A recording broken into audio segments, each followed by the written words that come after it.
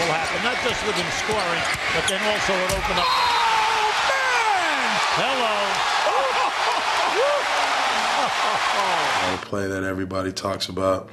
When I had the opportunity to go baseline, and me and Kirilenko met up one-on-one, and I had to send him home.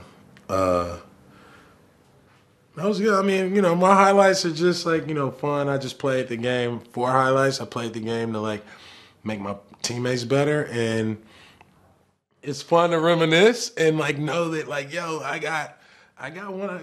I put my bid in for a cold highlight package.